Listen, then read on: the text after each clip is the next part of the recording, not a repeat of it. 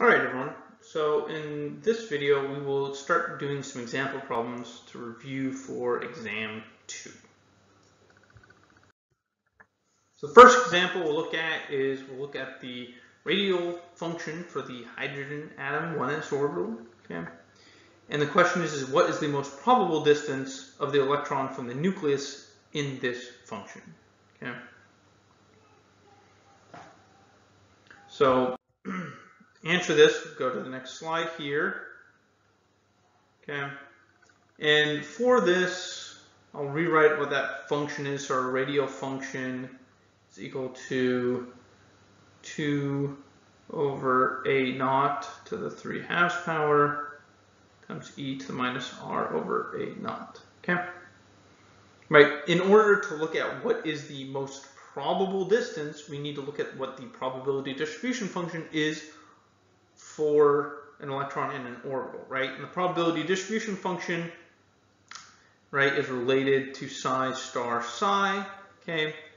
But in radial coordinates, right, technically the probability of being in some space, some small amount of space is related to psi star psi times dx, dy, dz. So that's the probability of being in some tiny cube of space, okay?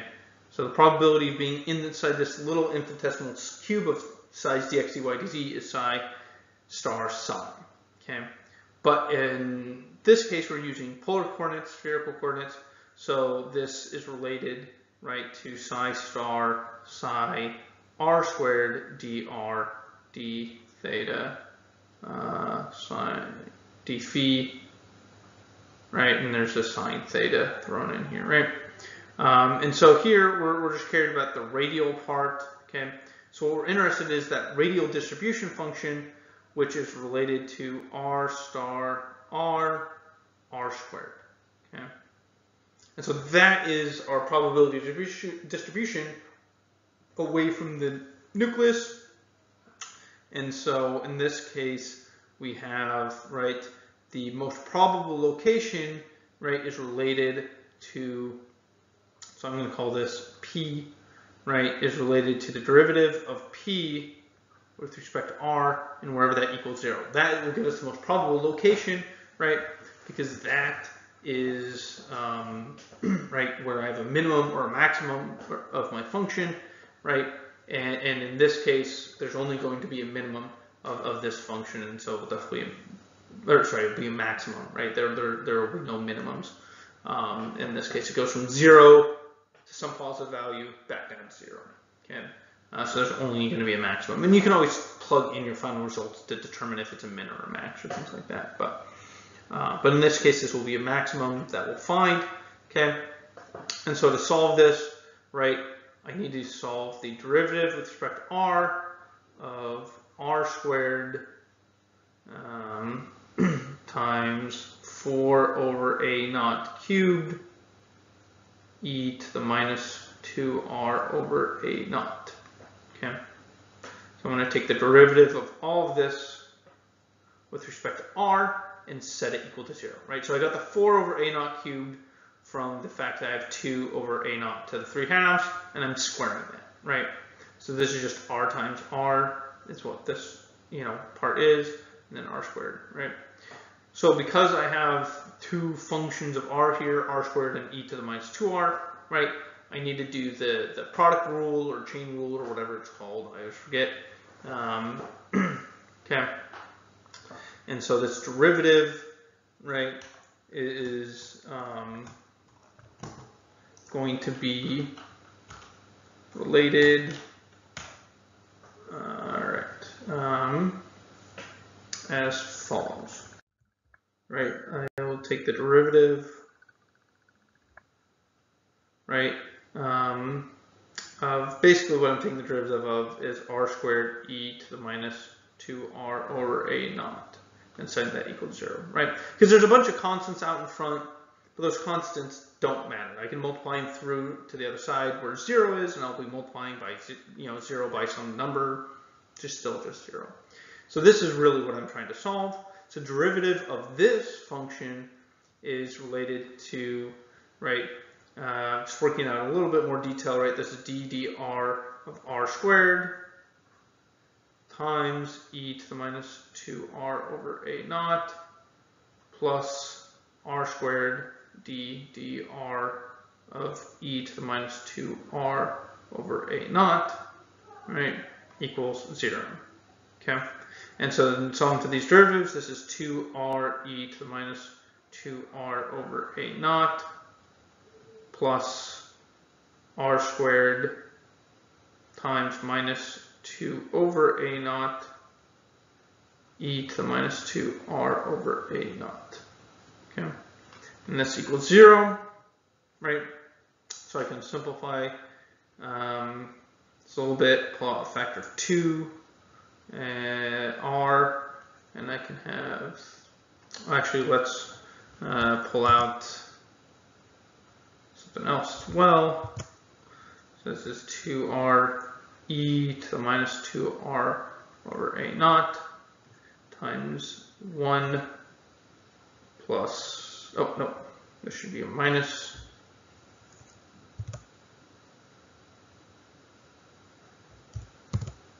It should be 1 minus r over a naught equals 0. Okay. Right, so this is what our derivative comes out to be, and now I need to find out what value of r makes 0, right? Well, the values of r that make this 0, right, we see here, right?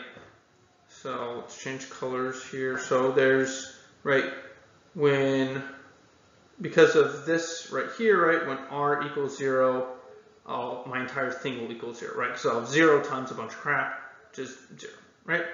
And then because of this function, right, when r equals infinity, right, this will go to 0, and then I'll have 0 times a bunch of stuff, which will still be 0, okay? So, and that isn't really relevant. Those aren't like the minimal, maximums. Those are, I guess, kind of your minimum of your function, right? The minimum of this function is always 0. It's always positive, okay? So these are like minimums, so they don't really matter. So we don't really care about these two values, r equals 0 and r equals infinity, right? So what we really are interested in is just this section right here. When is 1 minus r over a naught equals 0, right? And that is true only when r equals a naught, okay? So r is equal to a naught is what we're looking at, right? And so that is the location, the minimum or the maximum location of your 1s orbital, right? So where's the most probable location to find your electron? It's at a naught, okay? Which a naught is the Bohr radius, which is 0.0529 nanometers, okay? Right, and so that's what a naught is this Bohr radius, which happens to also be the most probable location to find the electron, specifically in the 1s orbital for the hydrogen atom, okay? And it's equal to the permittivity of free space. So I'll just write it here, just for the heck of it, right? A naught is epsilon naught h squared over pi me times the electric charge squared. Okay, it's a bunch of constants, right? Not that relevant. Okay, but that ends up having to be the most probable location for the 1s electron. Okay. All right.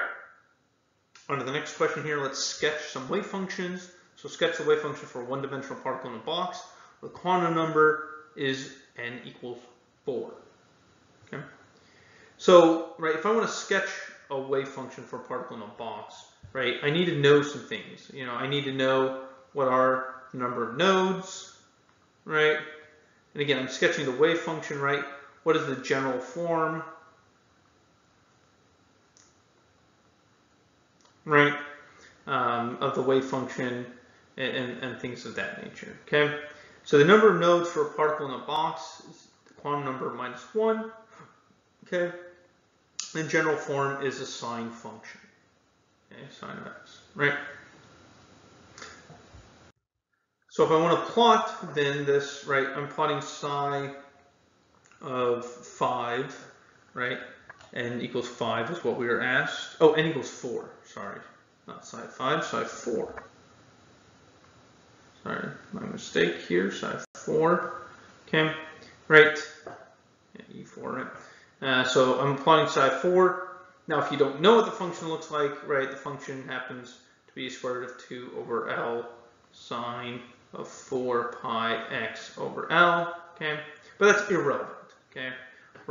We just know it has a general form of the sine of x, and we know that there are a total of 3 nodes, right? N equals 4 means 3 nodes, right? So there's 3 nodes, right? 3 locations where the particle equals 0. Those nodes happen to be equally spaced. They're always equally spaced from each other, okay? And so if I have 3 points in this box where I have to have a 0, right? Those 3 points are going to happen to be at 1/4, 1/2 the length of the box, and 3/4 the length of the box, right? So that's where my nodes are, right? I mean, and again, it starts at 0 at the edges of your box, okay? So we still got to start at 0 at the edges of our box, and then we got to reach 0 at these equally spaced points where there's going to be 3 of them, okay? And so then it looks at the sine function, so the function's got to go up, and then down, and then up, and then down, and then back up again, right? And my nodes are quite evenly spaced, right? And you see, I tried to make the maximum values and the minimum values roughly the same, right? Because the amplitude, right, is just square root of 2 over L, right? And it doesn't depend on the location in the box, the maximum amplitude, right? So I tried to make that kind of the same, but again, it's not too relevant, okay? But what matters is you have equally spaced nodes, and you have 3 of them, and it looks like the sine function, so it's oscillatory. All right, so in this problem, we're going to also sketch another wave function, but here we're looking at the simple harmonic oscillator, right? And we're looking at the quantum number equals 3. The number of nodes for a simple harmonic oscillator happens to just equal the quantum number, okay? V here, right? And the general form of the wave function, right? The wave function for these are a little bit more complicated, but some polynomial, right, whatever it is, times e to the minus x squared times some stuff or whatever, call omega, I don't know, times some constant, doesn't matter, has this what's called a Gaussian function type form, e to the minus x squared, and then there's some polynomial out in front, okay? So that's kind of the general form of the wave function and the number of nodes. Now note here, we're wanting to plot psi star psi, so this will be positive everywhere, okay? All right, and so then to try to sketch this wave function, again, my number of nodes, really bad D here, but number of nodes equals 3, okay? So these are going to be located at 1/4, 1/2, and 3/4 again. Okay, and my function, right, psi star psi will still have a rough form of a polynomial. And then will be still an e to the minus, omega x squared, okay? So it'll still have some sort of exponential decay. So some of the other things to note about the form for the harmonic oscillator wave function, right, is, right, we should be, as we get to higher and higher energies, we should be approaching the classical limit, which means that the probability, right,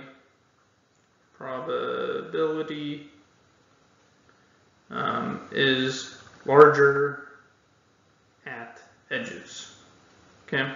For the ground state, the maximum probability is right in the middle, but for excited states, and as you get to higher and higher energy excited states, the maximum probability shifts out to the edges, which is where the most probable location is classically for some sort of harmonic oscillator, okay?